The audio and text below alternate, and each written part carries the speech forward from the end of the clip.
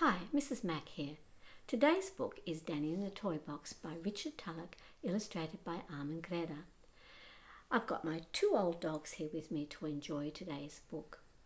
I hope you enjoy the repetition, and in parts of the story you might even be able to say the word bang with me quite loudly. Danny and the Toybox by Richard Tulloch, illustrated by Greta.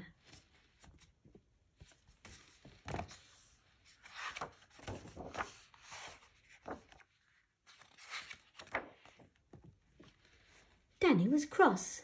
He shouted and screamed at the top of his voice. He lay on the ground and pounded with his fists and hammered with his heels. He threw his toys all over the floor, and he climbed into the toy box at the end of his bedroom and said, "I'm never coming out for the rest of my life. Never, never, never, so there." And he slammed the lid. Bang!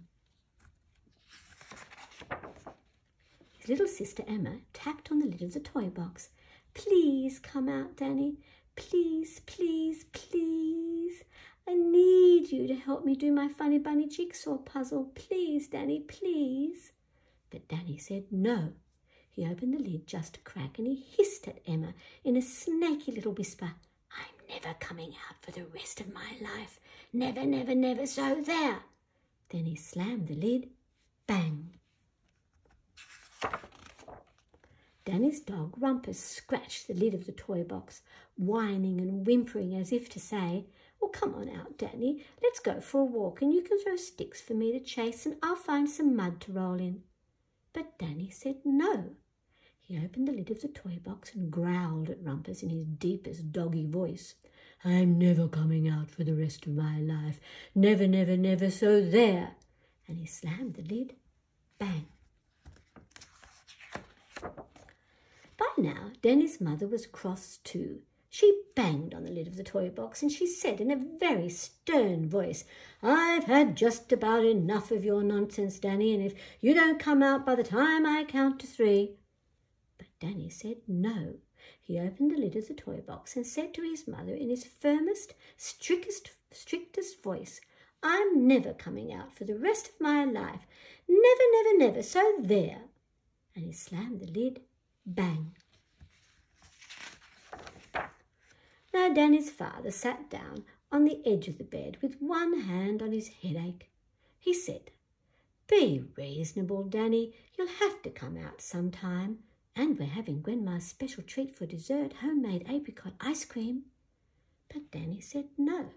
He opened the lid of the toy box and he told his father calmly and quietly, "I'm never coming out for the rest of my life. Never, never, never, so there." Then he slammed the lid. Bang! A little while later, a doctor arrived with a bag of doctor instruments. She pressed her stethoscope against the side of the toy box and said in a very wise doctor voice, "Well, it isn't very healthy for a boy to live in a toy box, breathing stuffy air all day, and if Danny doesn't have a bath soon, his feet will stink. He should come out now." But Danny said no. He opened the lid of the toy box and explained into the end of the doctor's stethoscope, "I'm never coming out for the rest of my life. Never, never, never, so there." Then he slammed the lid. Bang! The fire brigade arrived. They ran through the house with their axes and their fire bell. The little firefighter stuck the end of the fire hose into Danny's toy box and called, "Can I turn the water on now?" But the fire chief said, "Let me talk to him first." "Listen here, young fella, my lad," he said. "Suppose there was a fire. A boy stuck in a toy box would be a serious fire hazard. So how about you come out now and we'll give you a ride in the fire truck?" But Danny said no. He opened the lid of the toy box and made himself a megaphone with his hands, and he yelled at the fire chief at the top of his voice, "I'm never coming out for the rest of my life. Never, never, never, so there." Then he slammed the lid. Bang! Then the old firefighter asked, "Well, why did Danny get into that toy box in the first place?" "Well, we don't know," said Danny's mother. "He just gets cross sometimes," said Danny's father. One time when he was cross, he took his pillow under our table and slept there all night, said the little firefighter. Well, said the old firefighter, there isn't any law that says a person can't get cross, and there isn't any law that says a person can't sleep under a table or live in a toy box forever if they want to. Perhaps we should just leave Danny alone. It was quiet in Danny's bedroom when everyone had gone. Danny didn't care. He was cross. He was really, really very cross. He was really very, very so extremely cross. It was all because